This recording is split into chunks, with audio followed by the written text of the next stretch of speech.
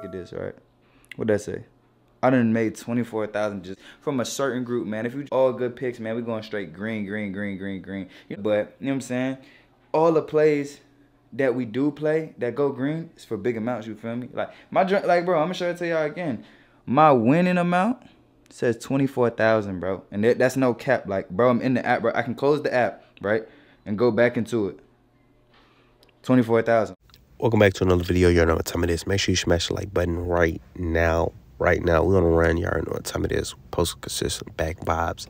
You know, had to handle some business, but we back in this thing. You know what I'm saying? Clyde came in. You already know bro was looking rough at first. This was the before we got started. But this is midway through right here. We had to go ahead, keep the C cups on him. Then we had to also, he wanted his front of his line a little tapered, but not faded, if you will. Basically, he wanted it to trim down and smooth up into his, I would call this like a flat mohawk. I don't know, man, honestly. These haircuts nowadays is so intricate and differently detailed. Because it's not a mohawk, but it's not a flat top. But, you know what I'm saying? It's a fade.